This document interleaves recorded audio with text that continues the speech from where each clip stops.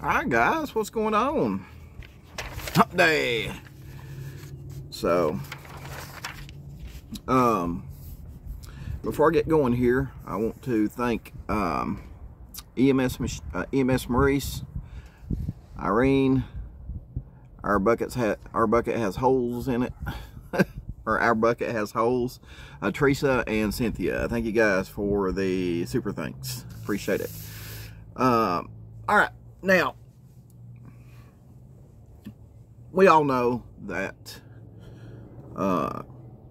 sometime soon that Dawn and Candus are going to be having their, I guess, hearing to determine whether they, get the boys back or not. So I reached out to a friend of mine again that used to be a CPS worker, and she said that if Dawn and Candus end up losing custody, what CPS may do, they could do a couple things here, is what she says. She said they could, and again, she is a former CPS worker, not a current CPS worker.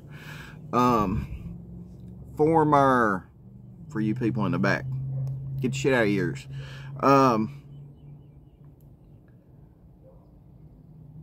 Said that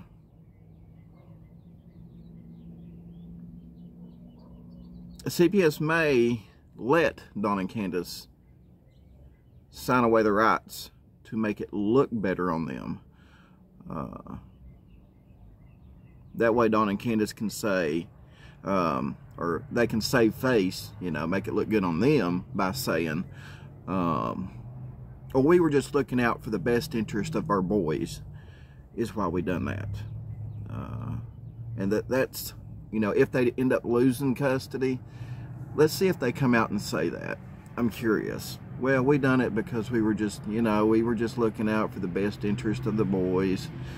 But she is telling me that a lot of times that they'll let the parents do that. That way it kind of makes them look good. And along with that, a lot of times they'll let the parents sign away their rights. If, this is just last ditch effort, guys. That's what I'm talking about. A lot of times they'll let the parents sign away their rights to avoid charges. She says she's seen that happen.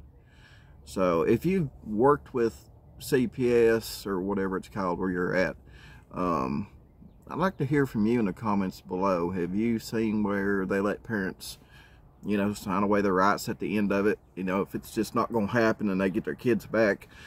Have you heard of like a agreement to let them sign away their rights and avoid charges? Because she's heard that, she's seen that too. Of course, all states are different. Don't know.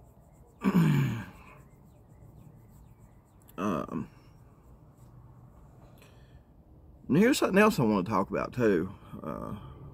We all know that they've been on YouTube a lot, and when they were on YouTube, it never was about summer. It never was really about any progress that they were making to get the boys back. It was just, anytime they were really on YouTube, it was going at other YouTubers, arguing, bickering at other YouTubers. It's never been a dedicated YouTube video on anybody's channel. Well, I take that back. Cher for Voices Behind a Wall. She done first couple interviews with Dawn and Candus. She done pretty good. But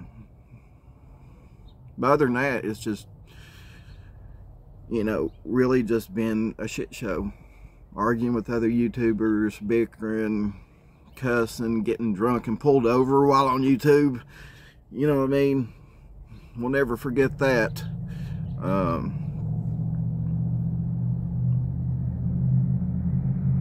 But yeah, anytime they were on here, it's never really been about Summer or finding Summer, or it's never been about any progress that they're making to get the boys back. You have to pardon me, guys, I'm freezing. I know I got a hoodie on, but I'm also in shorts, so.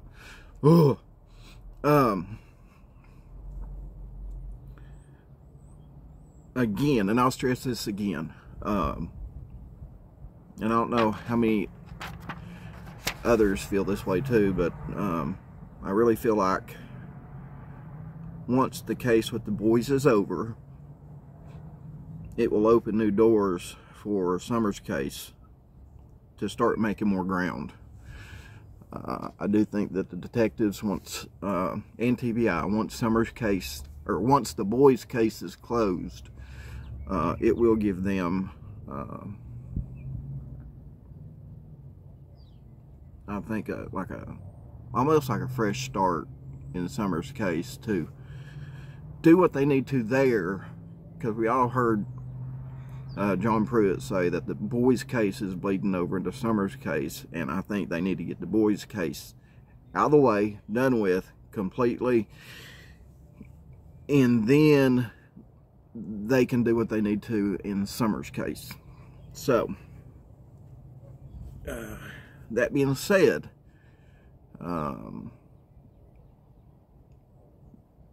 hopefully soon, if we see something happen in the custody issue with the boys regarding Dawn and Candus, after that's over, and hopefully it'll be soon,